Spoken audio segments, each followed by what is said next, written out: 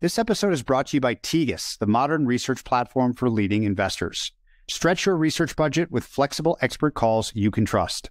At a fraction of the cost of traditional expert networks, Tegus customers pay only what an expert charges, with zero markups and no confusing call credits, netting an average of 70% savings. Don't want to conduct a full hour call? Tegus offers the ability to schedule 30-minute meetings, an offer you won't find anywhere else. And they don't stop there. With white glove custom sourcing for every project and robust compliance measures, including a dedicated 50-plus person analyst team that vets every call transcript, Tegus ensures your privacy and protection. As the industry innovator for qualitative insights, Tegus helps you find the right experts you need at a quality and speed that can't be matched. For a limited time, as a listener, you can trial Tegus for free by visiting tegus.co/Patrick. This is Business Breakdowns. Business Breakdowns is a series of conversations with investors and operators diving deep into a single business. For each business, we explore its history, its business model, its competitive advantages, and what makes it tick. We believe every business has lessons and secrets that investors and operators can learn from, and we are here to bring them to you. To find more episodes of Breakdowns, check out joincolossus.com. All opinions expressed by hosts and podcast guests are solely their own opinions. Hosts, podcast guests, their employers, or affiliates may maintain positions in the securities discussed in this podcast. This podcast is for informational purposes only and should not be relied upon as a basis for investment decisions. This is Matt Reustle, and today we are breaking down Dolby Labs. Now, this is a great niche of business breakdowns. Businesses that are widely known but barely understood. And when I first heard about breaking down Dolby, I thought to myself, well, here's a fascinating business. I see them everywhere. But with Apple making speakers, Google making speakers, Sonos making speakers, where does Dolby actually fit in? Do they need to exist? I knew Dolby was everywhere. At the movies, in my car, but I didn't realize Dolby is everywhere. It's in my iPhone, my Mac, my TV. So, to break down Dolby, I was joined by Paul Vincent and William Nott from Asset Manager 91. We cover the backstory of Ray Dolby, someone who might warrant some more coverage. We cover what Dolby's actually building and selling, whether that's the technology, hardware, software, etc. And we cover how the business model actually works. So, this is a fascinating story. And please enjoy this breakdown of Dolby. All right, Paul, William, welcome to Business Breakdowns. I'm excited to dive into Dolby today. It's a business that I encounter quite frequently in my car, when I watch movies. But honestly, the extent of my knowledge is that I associate Dolby with sound. So maybe we can just start at the beginning. What was the problem Dolby originally solved for, and what was that original technology or product? Dolby's early history is really the life story of its eponymous founder, Ray Dolby. Ray was born in Portland, Oregon in the 1930s, and from an early age was really fascinated by the science of sound. So in college in the 1950s, he started working at Ampex, one of those early Silicon Valley consumer electronics businesses. And aged just 22, he was actually named in the world's first patent for broadcast video recording. So a lifelong love affair really with intellectual property and sound had already begun, aged just 22. Now, the legend goes, and this might be a bit apocryphal, but it's a good story. The legend goes that after completing his PhD, Ray was working in India with the United Nations. And while he was going on his travels around there, he got frustrated with the very audible tape hiss you could hear with cassette recordings at the time. That was a problem that was true across the industry. So while he was traveling back from India in 1965, going back to London, he started to sketch out the idea of a noise suppression technology that would essentially de-emphasize elements of the recording that were impacted by this tape hiss. And when he got back to London in 1965, he set up Dolby Laboratories to commercialize this technology, and therefore the company that we know was born then. Now, this early technology became known as Dolby Noise Reduction, or Dolby NR, and it quickly became a de facto standard for audio cassettes.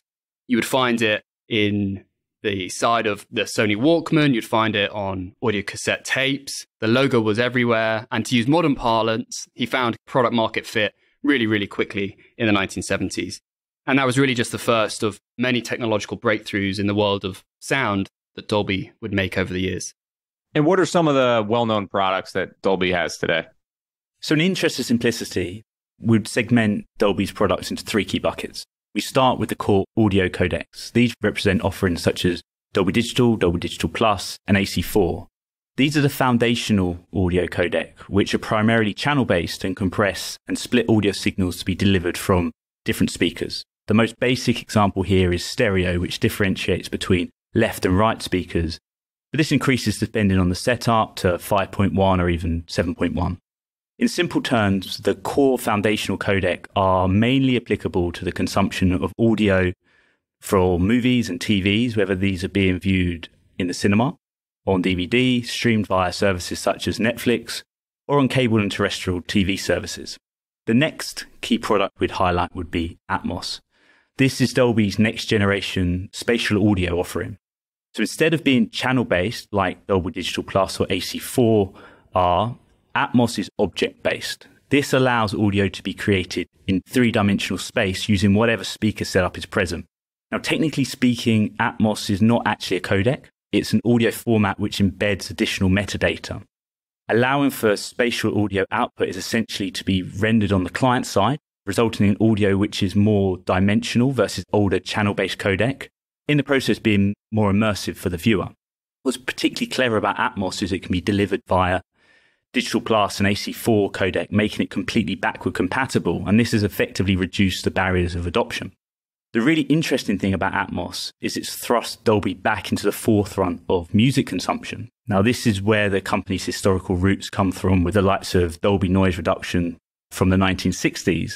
But over the years, Dolby has only really been able to monetize the music category partially through shared license agreements for the AAC format. Now, AAC had become the market standard file format for music streaming services.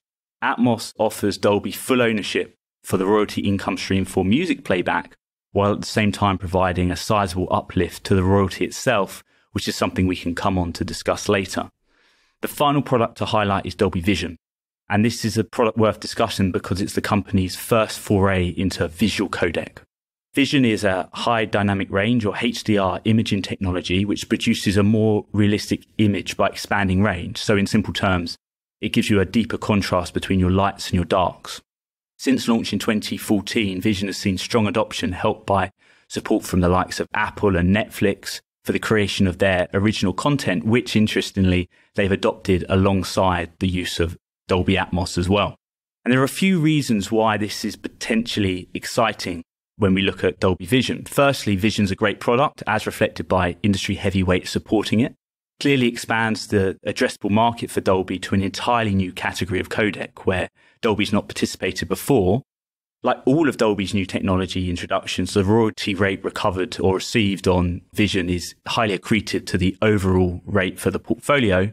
And the final point is what it potentially suggests for the R&D engine at Dolby. To believe in the investment case for Dolby, you need to believe the company will remain on the forefront of codec for the audio industry.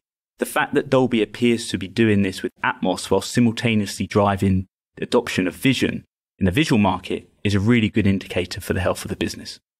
Yeah, it's particularly interesting to think about a product that started with noise reduction, which I would almost categorize as improving a defect of the existing technology, to now something like Atmos, which sounds like it's truly enhancing the overall experience and what's to come in terms of the visual side of things. What has been that path for the business and the important strategic decisions that they've made along the way? Yeah, it's interesting to try and draw that parallel between the Dolby of the 1960s and the Dolby of the 2020s, if you like. And I think what's important to know about Dolby's early days and Ray Dolby is, whilst he was clearly a great technologist, a great engineer, we actually think he was a pretty clear strategic thinker as well. And a number of business model decisions made in the 60s and 70s are actually still germane to the investment case today. And we'd highlight four in particular. So the first is that Ray wanted to sell pickaxes rather than mine for gold. And what we mean by that is early on, the business decided to license its technology rather than vertically integrate and become a manufacturer of consumer electronics. What this means is that you end up with much broader uptake of Dolby's technologies than you would have had otherwise. they became known as this trusted independent third party, an outside R&D engine that was benefiting the whole industry. And in return, of course, they earn a nice royalty for every unit that was sold carrying their technologies. And that is still the business model today. Dolby is a licensing-led business model. So that's the first business model decision. The second is Ray's fascination on and focus with protecting intellectual property. So early on, Dolby became known for being experts in the dark arts of patent protection. Again, that's something that flows through today and is an important competitive advantage. They have 17,000 patents, and that's a stockpile they're continually adding to. The third dynamic to think about is the importance of branded technologies. Dolby, when it was first launched, and we talked about the audio cassette market, which was its first market, you'll see they were pioneers in what we call ingredient marketing. You'll see the Dolby logo on the side of a cassette tape, and that is a signal of the quality. And again, this is apocryphal, but supposedly Intel, when they were deciding their Intel Inside marketing strategy, those stickers you have on the side of laptops to show that they're powered by an Intel CPU, they actually went to Ray Dolby to talk about how they should implement that. So that's an interesting dynamic. And if you wind the clock forward to today, you log on to Netflix, you log on to Disney+, you'll see the Atmos or Vision logos next to the films or television shows you're going to watch. Same in Apple Music. If you're streaming music, you'll see the Dolby logo. You'll see it on the side of consumer electronics packaging. It's really about what you said at the start, Matt, that although maybe you don't know anything about Dolby the business, you know it's something to do with high quality audio. And that brand transference is really powerful for the OEMs that carry that brand. The final dynamic is, we think, the most important. And that's where Dolby decided to levy the royalty in the value chain. So Dolby earns royalties every time a consumer electronic device is sold. They don't really monetize the producers or distributors of content.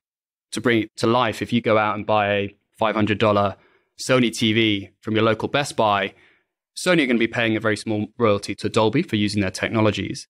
But when you log on to Disney+, you're not going to be paying anything to Dolby, neither is Disney+, for when they're broadcasting in Vision or Atmos. And Lucasfilm, when they actually produced, say, The Mandalorian that you're watching on Disney+, they also didn't pay anything to encode the television show in that format. Now, why does this matter? It matters because Dolby is at the heart of a two-sided network effect. On the one hand, you have content producers, and on the other, you have content consumers. And what we know about these multi-sided networks is that they can be very powerful competitive advantages. One of the greatest business models of all time, Visa, is at the heart of a multi-sided network. The problem with them, though, is they have a chicken and egg problem. How do you get all sides of that network to agree to a new standard? And what Dolby did here is, we think, quite clever. They made the barriers to adoption on the supply side as low as possible. They really incentivized producers and distributors of content to use these formats. So the market gets flooded with Dolby-enabled content, and that spurs the demand side. It spurs consumers to go out and buy devices that can understand those technologies. And this two-sided network effect, we actually think, is at the heart of the business and is its greatest competitive advantage. It was true of noise suppression in the 1970s. It was true of Dolby Digital in the 1990s, and winding the clock forward to today, we think it's also going to be true with Atmos and with Vision. You've mentioned a couple times now, Ray Dolby, pioneer of sound and patents, and it's a really interesting theme and something that you've keyed in on, and we've seen it in other businesses as well. It was something that stood out to me when we did our business breakdown on Invisalign. You think about different barriers to entry for various businesses, and it's hard to overlook something like that, which plays such a key role. You tapped into a little bit of how they've gone about creating this two-sided network and really fostering adoption of it. I just want to try to understand a little bit better, how is the technology actually implemented? Is this part of an actual recording where it takes place? Is it part of some post-production? Where does the Dolby technology get implemented in terms of any audio file? So it's usually during production. But maybe let's just take a step back and explore what codecs are generally. So codecs, which is what Dolby Digital, Dolby Digital Plus, AC4 is, they're used to just digitally store and process real-world signals. So audio, video, but let's focus on audio because that's obviously where Dolby's heritage is. To store sound digitally, we need to convert the kind of mechanical wave energy, the vibrating particles all around us that our brain understands as a sound, into electrical energy. And that's all an encoder does. It's a piece of hardware or software that at the point of recording takes that analog signal, turns it into a stream of binary data, and that digitally records the audio. Now, at the same time, that encoder will typically pass it through a coding algorithm that will compress the size of it so that for broadcast or transmission or storage, it makes it a lot easier to handle that file. Now, if we want to play back that audio, we need to reverse that process. And to reverse that process, you need a decoder, which understands how that data has been stored, decompresses it, and then converts it back into a signal that our human brains can understand. And a device that does both, it encodes the audio at the point of recording and decodes it at the point of playback, is what we call a codec or a coding format. Now, there are many, many different types of these. One famous one that I'm sure many people listening have heard of is MP3. So MP3 really revolutionized the way we consume music in the 1990s. It dramatically reduced the size of music files by over 90% compared to CDs. And with that allowed for the distribution of music via the internet and, of course, for playback on portable MP3 players. But what's important is that not all codecs are born equal. And for different use cases, you'll want to be using slightly different technologies. Some are far more intelligent about what parts of the audio to sample, and therefore can deliver much higher quality at much greater compression rates, so allowing for things like broadcast television. Sound, frankly, is complicated. It's more art than science in deciding exactly what high quality sound means. And Dolby's codecs, Dolby Digital, Dolby Digital Plus, AC4, and newer codecs like Atmos, they are regarded as market leading for multi-channel audio, so surround sound. And as such, they become these de facto, or even in some cases, de jure standards, particularly for television and film playback.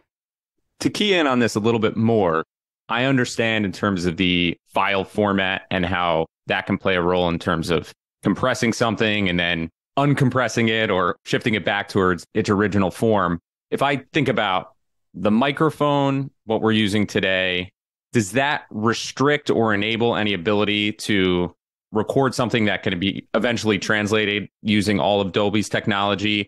And I guess a similar question in terms of our recording software, if we're using something like Zoom or Riverside, does that play a role? Just in terms of where it comes into play in the process, are those factors in terms of what enables me or anyone else to use Dolby technology? They are factors. And it's one of the reasons why Dolby's codecs, generally speaking, are used in professional contexts. The company's trying to change that up and make it more applicable for user-generated content. And that's maybe something we'll come back to a little later on. But yes, you do need specialized equipment, particularly for more recent formats. So Atmos, for example, which is an object-based standard, does require some specialist hardware at the encoding stage. But that's really important for us because what that means is that it becomes a closed loop. Once you've got the specialist hardware, you've created a file format that only Dolby-enabled technology at the playback stage can understand. And that's where the network effect obviously comes from. If it was an open standard where anyone can record, but it was also able to be played back on any device, then that chain of logic would be broken. So yes, it is mainly for the professional market. It's for blockbuster television, blockbuster film, and it's also increasingly for music, as we kind of touched on earlier. We're beginning to see recording studios retrofit their equipment to allow for Atmos recording of music. And again, that's something we'll come back to a little later on because it's one of the interesting pieces of optionality within the business. Maybe we can tap into those different end markets. What does that look like today for Dolby? So the mix of the business has changed considerably over time. So if we roll the clock back to the mid-2000s, over 60% of revenues were associated with the core consumer electronic devices, which primarily represented DVD and Blu-ray players alongside home theatre systems. Now, as a result of the shift to other formats of media distribution, primarily internet-based streaming services, it's meant that the contribution from these devices has shrunk materially over time as optical drives have become less relevant in the world today. And again, back to the mid-2000s, PC was also a sizable contributor, representing over 30% of revenues. Now, this has fallen as the number of PCs and laptops with dedicated DVD drives has also declined. We've also seen other factors such as Microsoft Windows operating system. It used to include a royalty for Dolby Digital Plus. Now it only covers media streaming, not DVD playback. So in essence, what we've seen is Dolby's revenue mix mirroring the evolution of content consumption from consumers. What we've seen is TVs, for example, have represented a growing component of revenues as these devices have become smarter and require the ability to decode content via apps installed on the operating systems. So the film you watched on DVD 2 decades ago is now streamed directly to your TV via services like Netflix and Apple TV. Another growing component has been mobile, which represented a nominal component of revenues back in the mid-2000s, but accounts for around 20% of license revenue today. Apple's adoption of Atmos and Vision in the iPhone from 2018 onwards has been an important driver here. That brings us to the business as it stands today. In 2022, the breakdown was approximately 40% of revenues composed of the broadcast division, and that's mainly itself a function of TV and set-top box sales. 15% of revenues came from consumer devices such as home theater systems, soundbars, and Blu-ray and DVD players. We've got 20% in mobile, 10% in PC, and then the remaining 15% constitutes a collection of end markets, including gaming consoles, automotive, and license streams coming from the Dolby Cinema branded operations, which is a part of business we will dig into in a bit more detail later on. You mentioned a little bit there in terms of how a market like DVDs and watching videos has changed quite a bit over the past 20 years. If I were to just step back, I would think that previously Dolby would get a royalty or some payment for every DVD player that was sold, plus every TV that was sold. Is it as simple as in the market today, they simply just get a royalty for the TV that is sold? Is there any way to offset basically the consolidation of hardware that's happened over time? There has been some consolidation in consumer devices categories. DVD players, standalone DVD players is an area that's clearly been in structural decline. But we've had offsetting product categories on the other side of the ledger. So before you might have just had a laptop, now you have a laptop and an iPad. Before you might just had a TV, but now you have a TV and a soundbar. You might also now have smart speakers in every room of your house. All of those are device categories that can potentially earn Dolby some royalty streams. So for example, the high-end Alexa speakers, the high-end Siri speakers, the high-end Google Play speakers all have Dolby technologies in them. The vast majority of all soundbars have Dolby technologies in them. So we see device proliferation on some areas of the market. We see device consolidation in other areas. The net result is we think that consumer electronics is still a growing, in terms of volume terms, still a growing market, and therefore still a growing market for Dolby. Just to add to that, the other thing you also need to remember is the royalty rates are going up as they migrate the technology. So that's another offsetting factor which pales in significance if you go from a DVD player and an old style TV to a top of the range OLED with Vision and Atmos. The net benefit to Dolby from that transition is overwhelmingly positive. So you can't necessarily look at 2 + 2 = 4. It's a slightly different equation from Dolby's standpoint. And can you share a bit more about exactly who the customer is?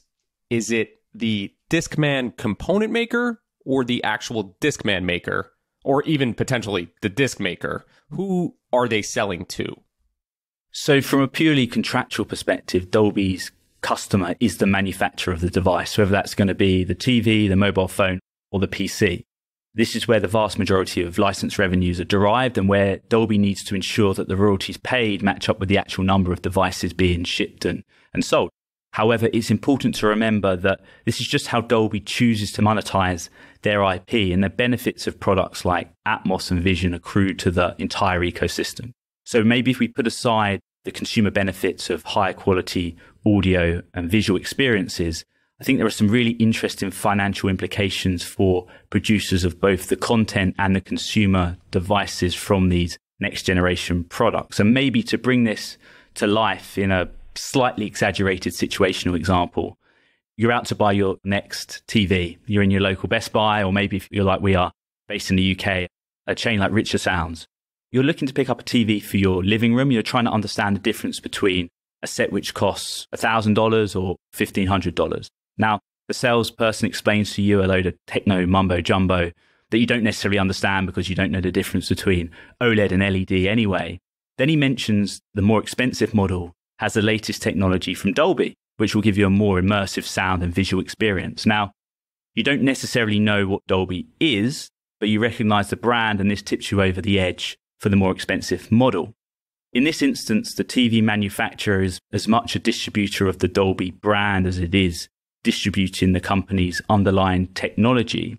And what's important here is the manufacturer of the TV is paying Dolby a few dollars in royalties for that TV and then able to apply a very healthy markup when it sells the TV to the end customer.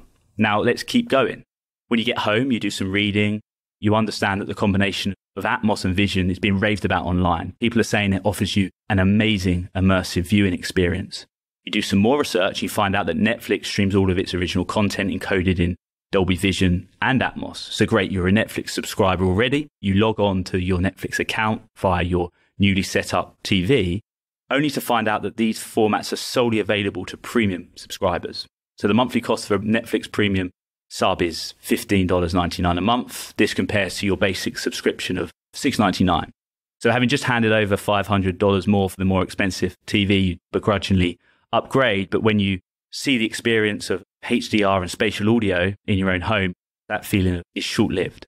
Again, in this instance, Netflix isn't the customer of Dolby. They've simply gone to the effort of encoding their content in the market-leading file format, and in return, they've seen their subscription value double with a very high drop through to profit. Now, clearly, this is very simplistic.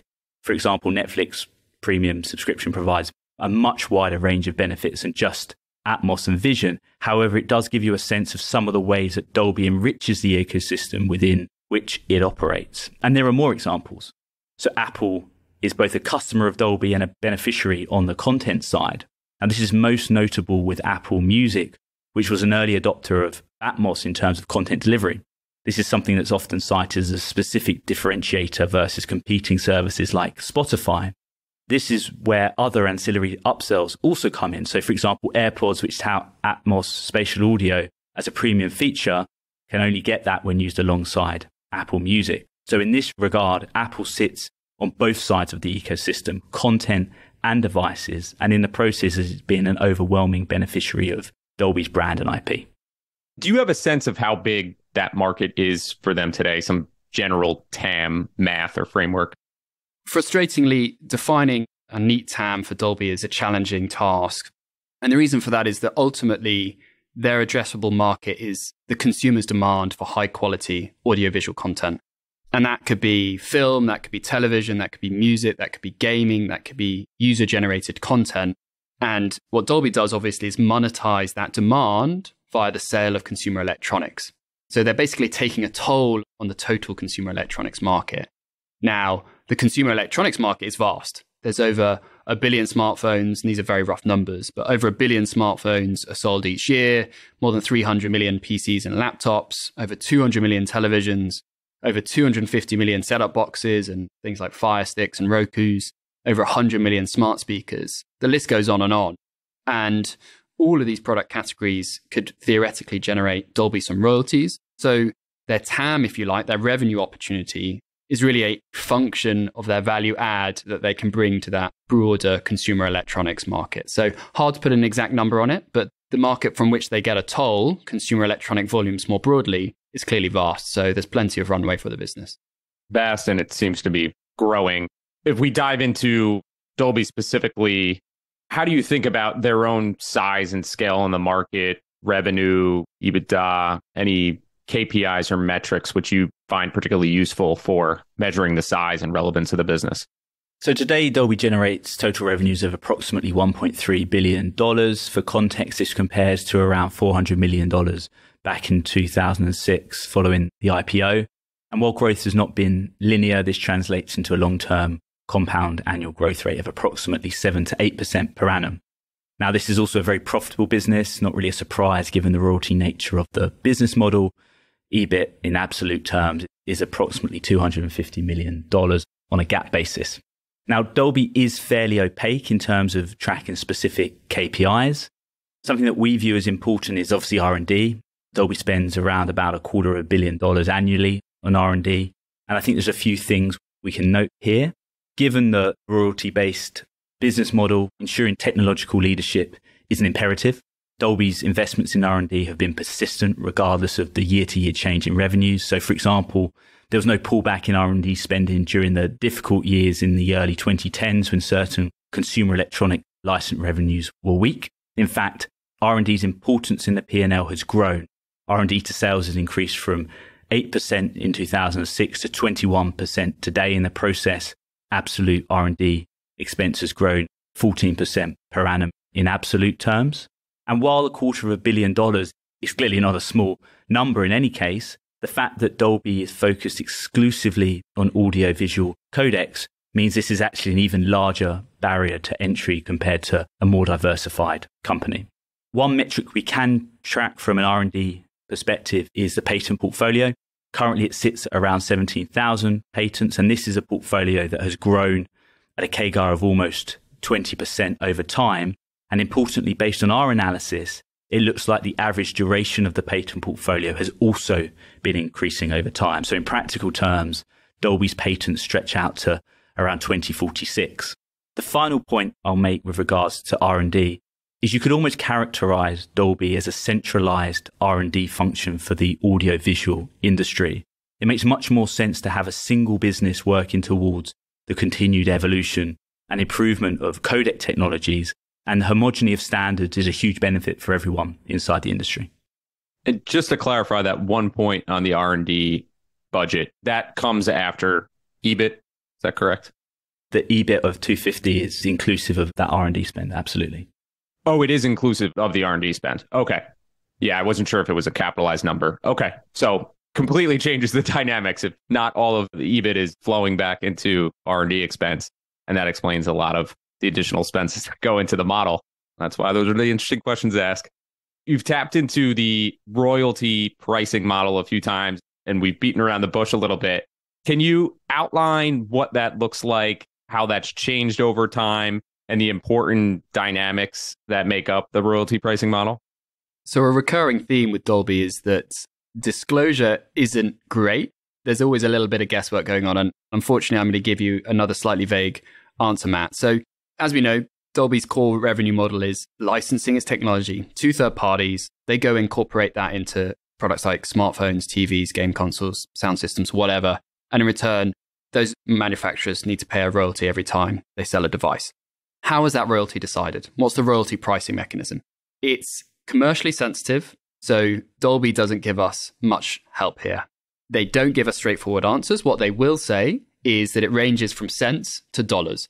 And if you were to really force me and say, okay, well, what's the rough rule of thumb? I'd say probably something like $1 per device is the average royalty blended across all the different product categories. And importantly, that differs depending on the nature of the implementation, the mix of technologies that are being used, and then also volumes, because they're very heavy volume discounts as well. So Atmos and Vision in particular are very important growth drivers because they will be materially accretive. We don't know the exact number, but materially accretive to that average royalty rate. So a high volume, highly concentrated product category that is using relatively basic Dolby technologies will on average have a lower royalty. And this is why we think, for example, the smartphone category, high volume and concentrated in the hands of just a handful of OEMs, Apple being the £500 gorilla, that's why we think royalties on smartphones are probably the lowest across the different product categories.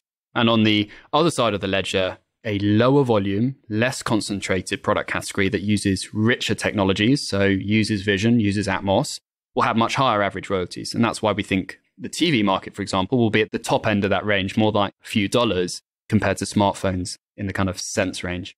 That $1, if I just step back and think about pretty much all of the devices or products that we've referenced, none of those are really sold for under $100. Many of those are multiples of that. So Dolby as a percentage of the overall sale is sub 1% of the sale of any product. Is that a reasonable rule of thumb to think about? It's difficult because obviously ASPs vary a lot, but I agree completely with the thrust of your question. If you're buying a $500, $1,000 TV and Dolby's maybe getting $1 to maybe $3 for every TV sold, this really isn't a material impact for the OEM. And something Paul said earlier, I think is important to remember. The OEM is getting benefit from incorporating Dolby technologies. Yes, they're the ones having to pay the royalties, but the consumer recognizes the Dolby logo, recognizes its relevance to high quality audio, and so they're actually able to usually price up. So what we typically see when Dolby introduces new technologies or tries to attack new product verticals is there's a bit of a kind of S-curve for adoption. So they start in the very high-end models, and if you wind the clock back 5 or 6 years ago, Atmos and Vision were mainly on the $2,000 TV sets, and then over time they kind of percolate down. So that's usually their go-to-market, and we'll come to it later, but automotive is an interesting example of a much higher ASP category that they're looking to attack. We'll save that for later because I think that's an interesting bull case for the stock. Yeah, I have Dolby logo slapped into my car. They get really excellent real estate. You mentioned it before across various products. It's impressive that that's a piece of the sales process as well, making sure that they're featured.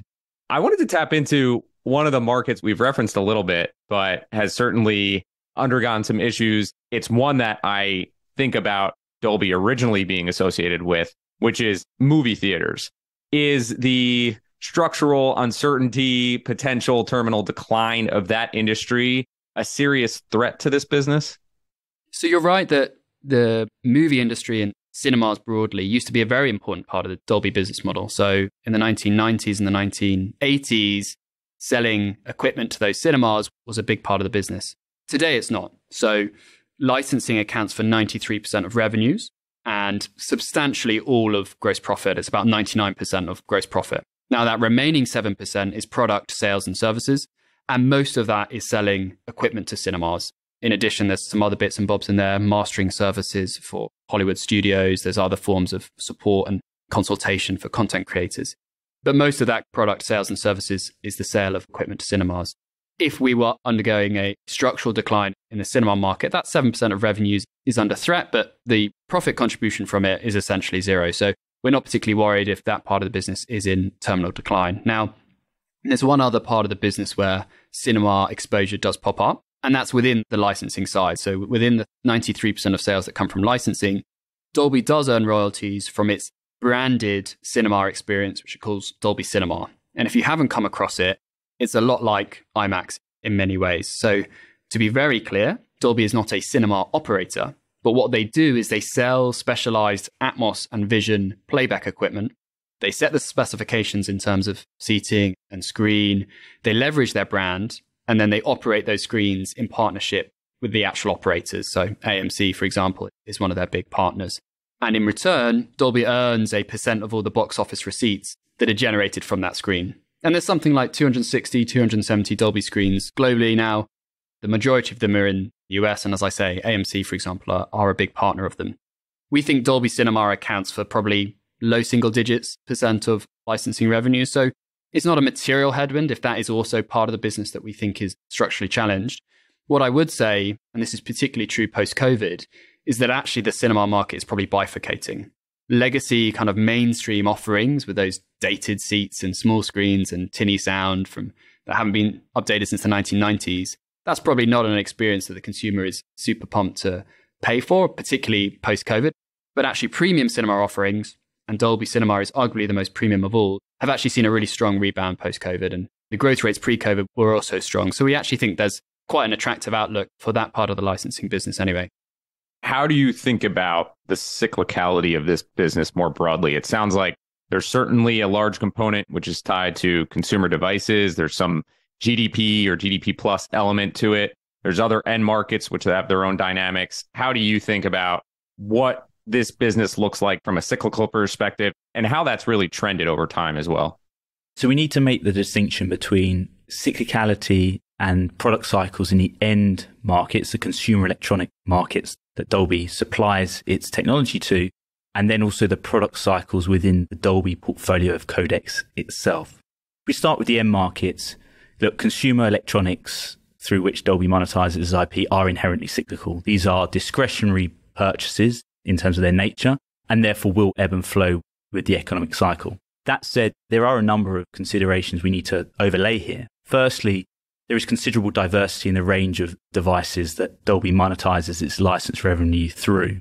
While that doesn't necessarily reduce cyclicality per se, it reduces the risk of being overexposed to the economic impacts on a single category of devices.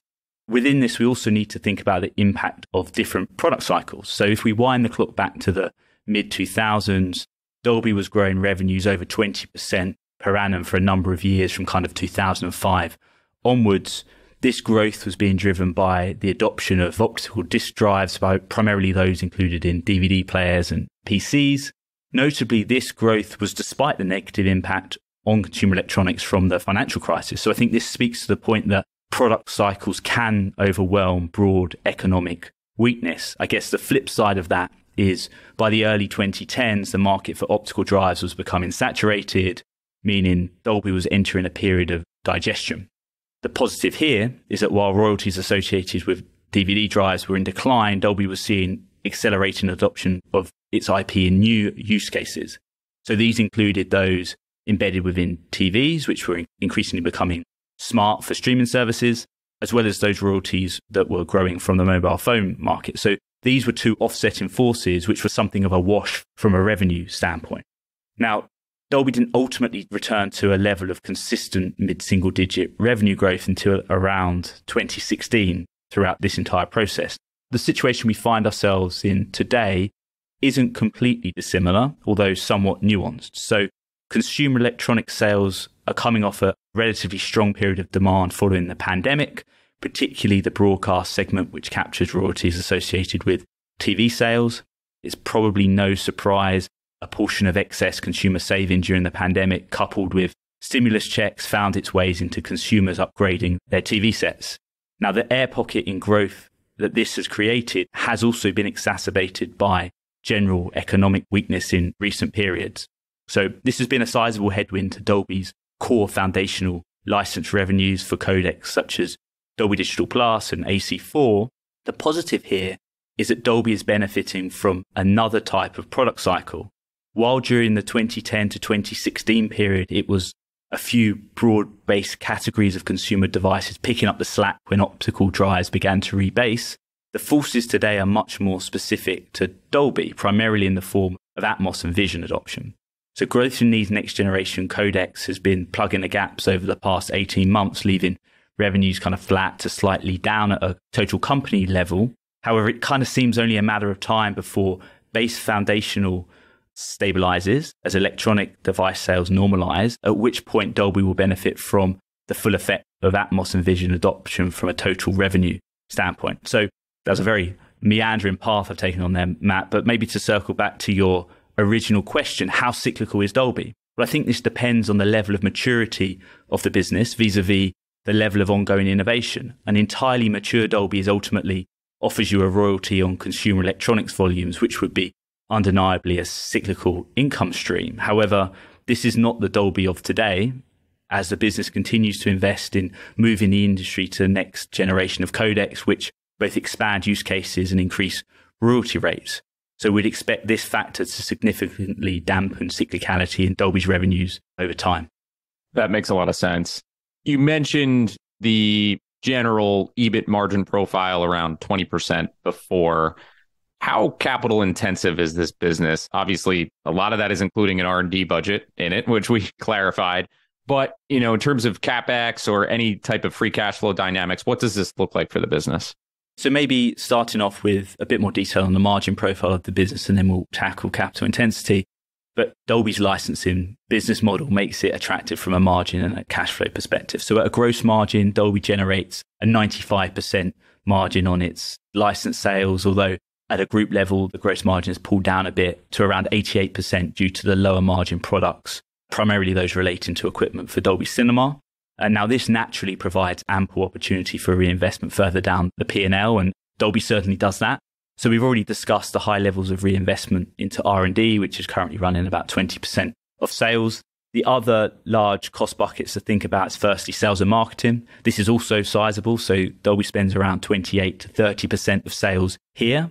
And this investment is particularly relevant today, given we are still in the fairly early stages of mass adoption of the next generation codecs we've talked about. And we're also seeing on top of that, expanding use cases. So this cost bucket primarily reflects Dolby's direct sales force, which both manages the relationship with device manufacturers, content creators, while also promoting the brand and technology at trade shows, conferences, and other industry events. The final bucket is G&A, which normalized is around 17% of sales and primarily captures central costs.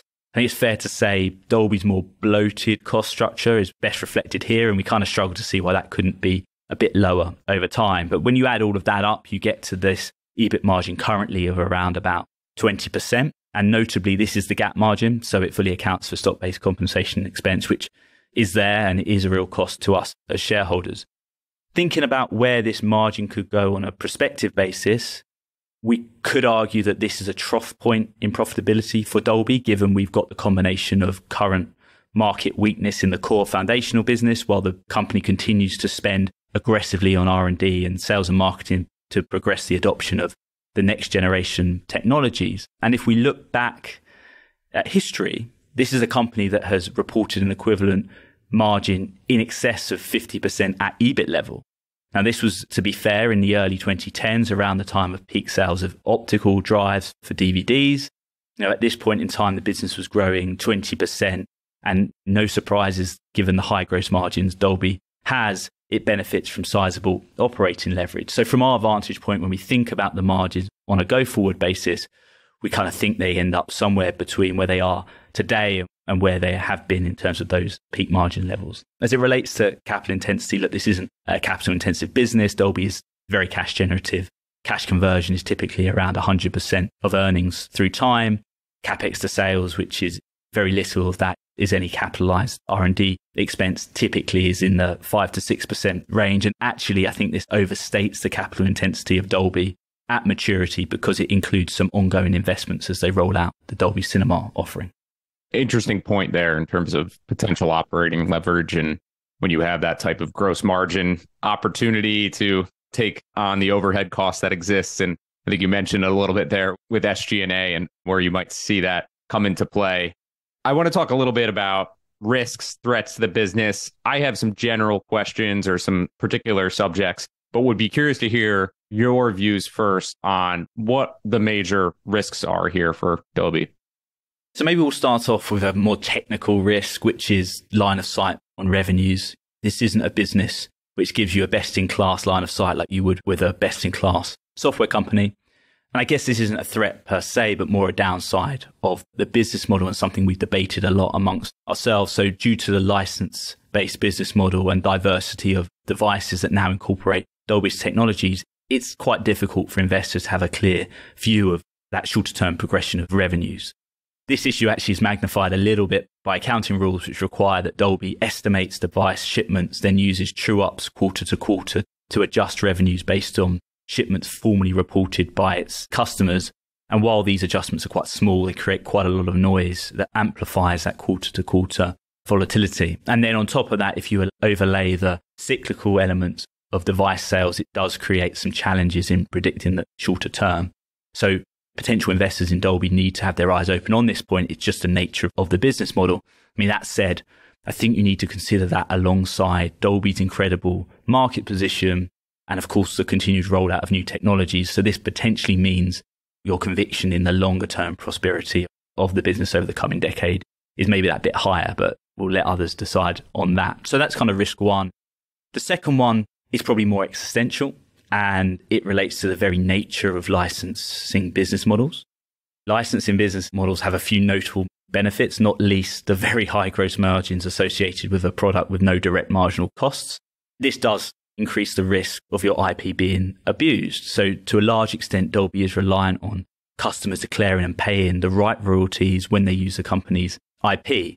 And, as Dolby doesn't produce a physical product, they don't have anything they can withhold from customers in response to any such abuse. So when we think about obvious examples of problems occurring with licenses businesses, the immediate example that springs to mind is Qualcomm. They saw a few years ago customer disputes with customers based in China, disputes with Apple, where customers were refusing to pay royalties relating to IP used in smartphones. And at the same time, Qualcomm was kind of fighting an investigation by the FTC into anti-competitive business practices.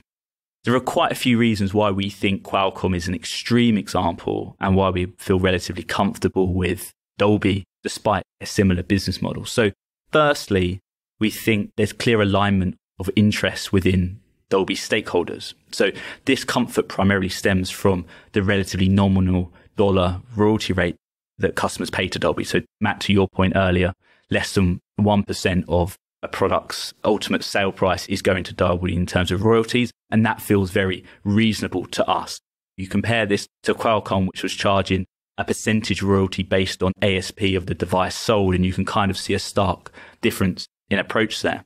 Another factor is there's a complete lack of conflict of interest in the way that Dolby manages its relationship with customers, operating almost exclusively as a provider of IP, which benefits the entire industry. Now, again, if we go back to the Qualcomm example, they were simultaneously licensing their IP whilst also selling semiconductor chips to the same industry, and then using this as a tactic to negotiate more favourable terms, which was part of the FTC complaint. And then finally, when we look at Dolby's customer concentration, it's relatively low. So no one customer represents more than 10% of sales. And we also have this diversity in terms of device types.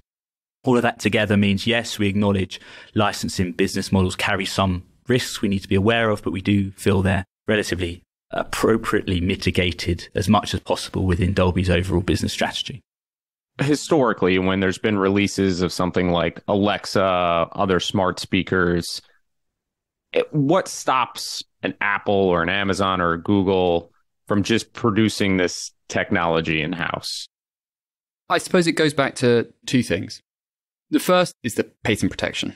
And I suppose this is both a benefit and a risk. Dolby has 17,000 patents that protect them from direct competition with their technologies.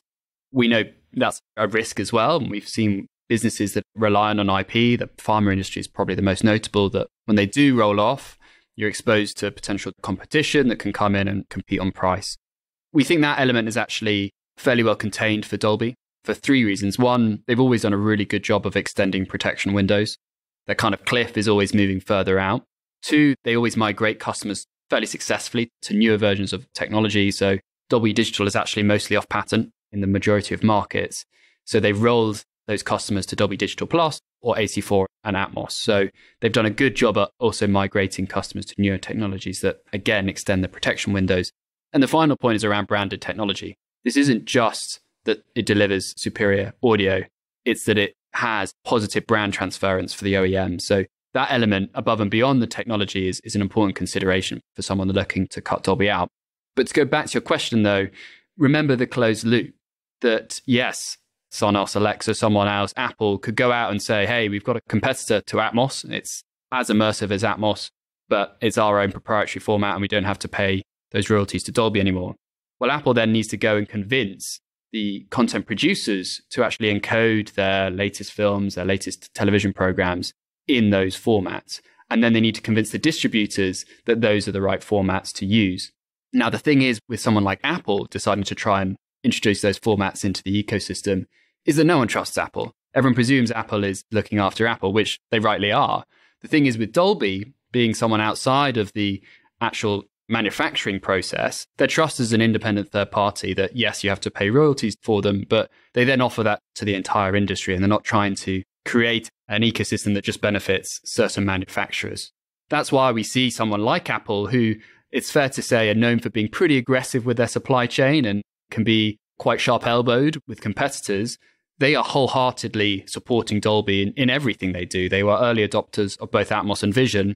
And what they're doing with Apple Music is really opening Atmos up to an entirely new market as well. So we think that is actually a very strong indicator of the value of Dolby's technologies, even to a company as sophisticated and commercially savvy as Apple is.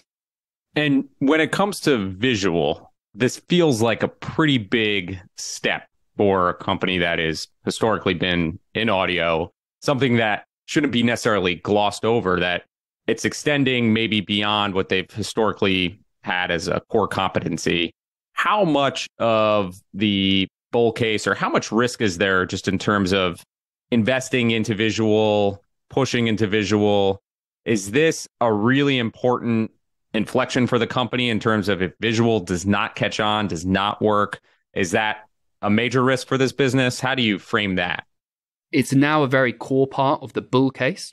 So I'll sketch that in a moment, but we think Vision is actually already quite far along in terms of becoming a new standard in the same way that Dolby's audio codecs and Atmos are becoming standards. So Vision competes against other HDR formats. There is a open source format called HDR10 and another one, a kind of successor technology called HDR10+.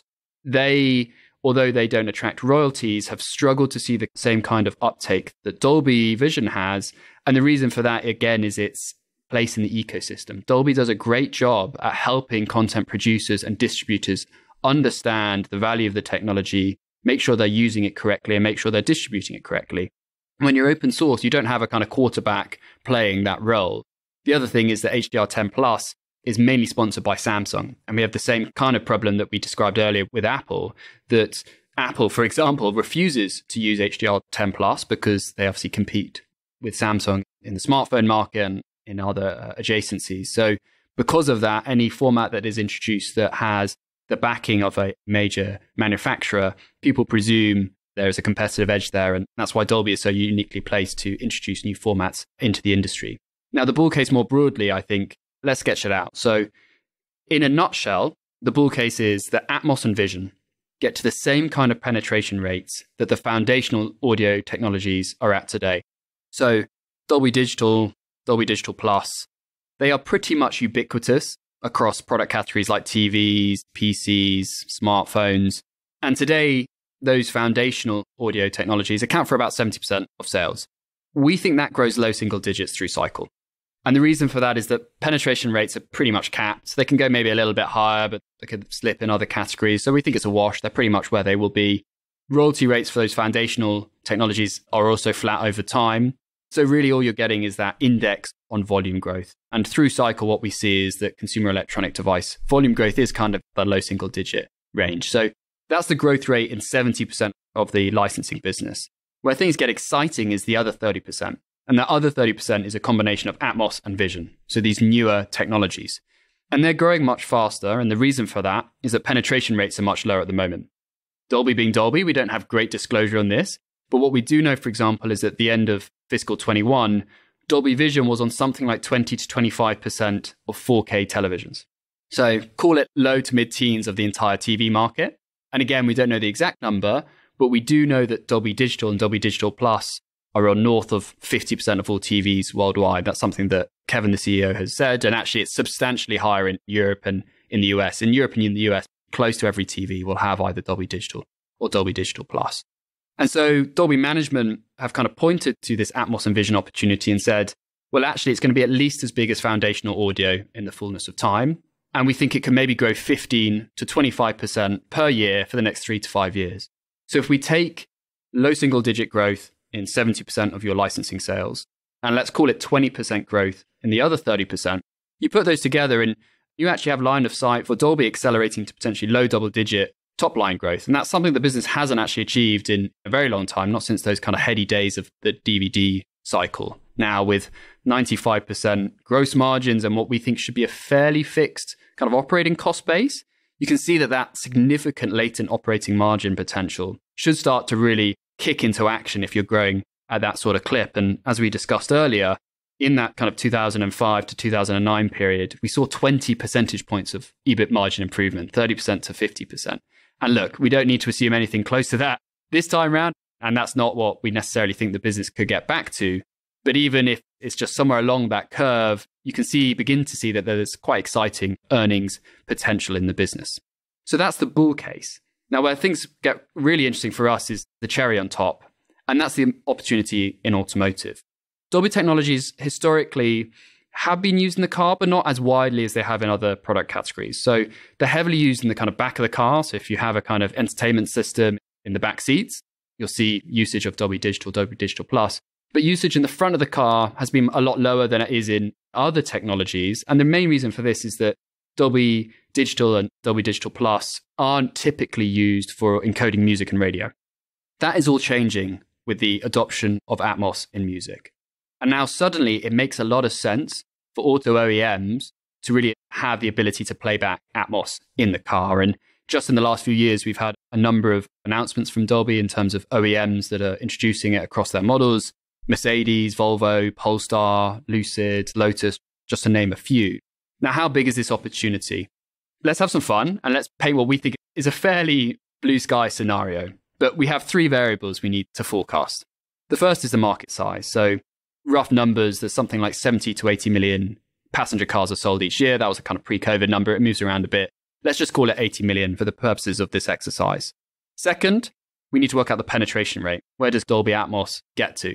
Now, Kevin, the CEO, says he wants to see Dolby in every car in the world in the same way he wants to see Dolby in every TV, every smartphone, every soundbar. So let's just assume they can get to 50% in the fullness of time. So they can get half of that market. The third variable, of course, is the royalty rate. We don't know it. Dolby's not going to hold our hand on this. We know it varies from cents to dollars. But what they have said is that the royalty rate will be materially higher for automotive than it is in other categories. As we were talking about earlier, a $50,000 car is not the same as a $500 TV. So let's just say, for the purposes of this conversation, that they can get to $50 royalty. And actually, as a percent of ASP, that would actually be lower than it is on a kind of typical TV. So 50% penetration of a 80 million unit market with $50 royalties, we're talking about a potential $2 billion licensing revenue opportunity. And that's on a business that today is doing $1.3 billion in revenue. Potentially very, very exciting. Now, to be very clear, we're very early on in this journey, and this is really a source of optionality, but it's a pretty exciting form of optionality that we think sits on top of what is already a fairly attractive base case. It would certainly be a nice cherry on top, I think, when you outline those numbers. I've learned a ton here as a self-proclaimed audio man. There was way more to audio that I didn't understand, and a lot of great takeaways, learnings. When you think about looking at this business, we always close with what lessons can be pulled out and applied for investors when looking at either this investment or other investments. What would you key in on here with Dolby for lessons? So for me, it's the merits of investing in family-controlled businesses. So Dolby's a controlled company. The Dolby family still have something like 35% economic interest, but because of the split share class structure, it's something like 85% of the combined voting power. Ray's son, David, is still on the board. And I think sometimes investors shy away from those types of businesses. Clearly, minority shareholders have very little ability to enact change at Dolby. I think it's fair to say the company's disclosure and communication with the market is not where it would be if they didn't have a controlling shareholder. Maybe their cost structure wouldn't be, we'll use the word bloated, let's just say well invested. Maybe it wouldn't be so well invested if they didn't have a controlling family at the helm. But we think, on balance, this type of ownership structure is a strong net positive for a business like Dolby. Dolby has survived waves of technological disruption over its long history.